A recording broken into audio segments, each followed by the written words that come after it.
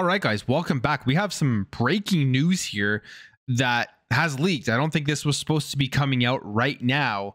And I'm making this video now. I want to get this out to let you know what's going on, because my video tomorrow is going to be talking about all of the stuff going on with Xbox signing the 10-year deal with Sony. So stay tuned for that. But we have some breaking news here when it comes to Xbox Game Pass and the subscription tiers. Looks like they're all changing around. Something I think a lot of people have been wanting is to get rid of games with gold, and that seemingly is going to be happening. Now, this isn't official, but I mean, you can pretty much take it as official from what I'm seeing online, unless something changes. This is an article that somebody got into the back end, I guess, of Windows Central. As you can see here, the article isn't there, but in the leak itself, it actually has the link to the Windows Central article. And this is probably going to be published sometime soon, just wasn't ready to be announced. Now, here's a tweet here from Microsoft that says Xbox Live Gold will apparently transition to Xbox Game Pass Core on September 1st. And this will include online multiplayer and various benefits, same prices of Xbox Live Gold. So it's going to be the $10 a month. Existing Xbox Live Gold subscribers will convert to Core. Includes 25 Game Pass titles, and games with gold offers will end. So I guess the question everybody has here is the comparison. You have $10 for Core, same as Xbox Live Gold, still $11 for console, still $10 for PC, and $17 a month for Ultimate. Then the other question is, what are these 25 games? Is this going to be worth it with the Xbox Game Pass Core? And here is the list of the games that we can see within the article that is going to be coming out. This Among Us, Descenders, Dishonored 2, Doom Eternal, Fable Anniversary, Fallout 4, Fallout 76, Forza Horizon 4, Gears 5, Grounded, Halo 5 Guardians, Halo Wars 2, Hellblade: Senua's Sacrifice, Humans Fall Flat, Inside, Ori and the Will of the Wisps, Psychonauts 2, State of Decay 2, and then Elder Scrolls Online Tamriel Unlimited. Now, it does say here, Microsoft says that this list will grow in the coming months. So more than 25 games, I guess you could say, because they're going to be adding more to this list, and we don't know really what that means. And free games previously acquired with Xbox Live Gold will remain in the user's account. So make sure, if you want to redeem the last couple of months of your Xbox Live Gold games, go get those, because you will still be able to play them. They still will remain with you.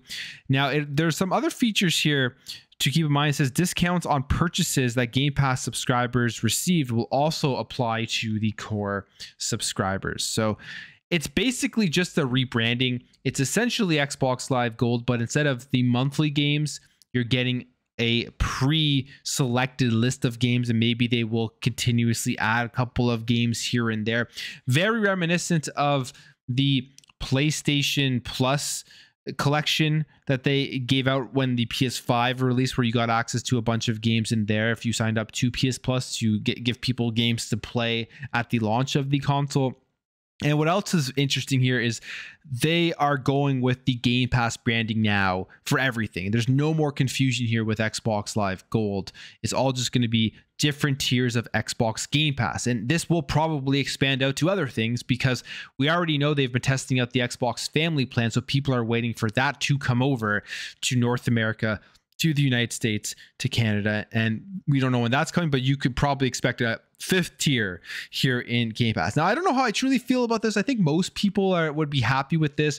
You see every single month people complaining about the Xbox Live Gold games, because the value really isn't there for those games, or there isn't any big hitters that do come out every single month with it. And to be fair, PlayStation Plus's games in the lowest tier were way better than what was coming out with people who were subscribed to Xbox Live Gold with the monthly stuff. So, I mean, the 25 games there, all stuff that you can already play in Xbox Game Pass. There isn't anything here that's crazy. I think to me, it's obvious what they're trying to do here is they're really trying to just get you to jump over here to a Game Pass subscription, whether that's console or PC, or $7 a month more for Ultimate. To me, it's a no-brainer at the end of the day. I mean, maybe some people don't want to spend that extra $7, but getting the Ultimate Game Pass, the value is just so much better than paying the $10 for the core subscription. I don't see that many people looking at this if they want to just play a bunch of games and deciding to go with the core over Ultimate. I feel like people who would be signing up to core are doing it because they are playing a couple of games, mostly playing online multiplayer games. They'd be playing some Call of Duty and stuff like that. But especially when the Activision Blizzard games do come into Xbox Game Pass, I mean, the Ultimate price, they just raised it. So I don't think they're going to be raising it right away again, or maybe they won't at all. It's still an insane deal, and it's just about to get better. But there it is. It doesn't really add anything, change anything up here other than taking away the games with gold on the monthly basis and then giving you a pre-selected catalog of over 25 quality games. And they are quality games. There's lots of good stuff in here that you're going to be able to jump into and have fun and play. I mean, even just Doom Eternal right away, something I think a lot of people will be excited about.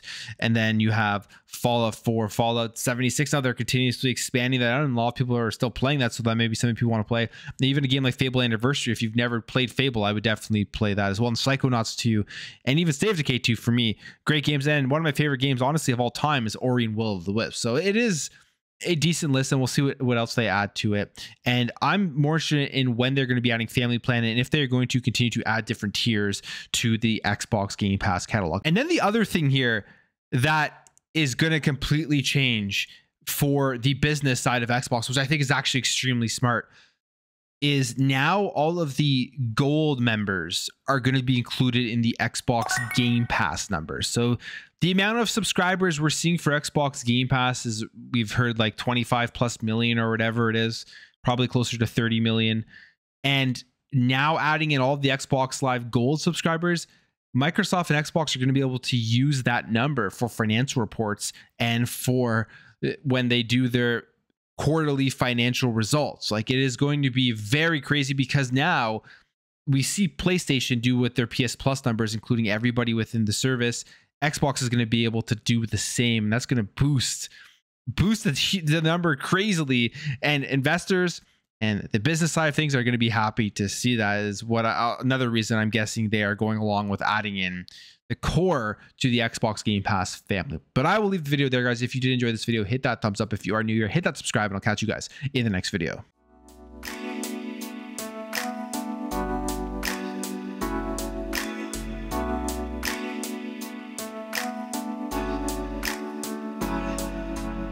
We'll be right back.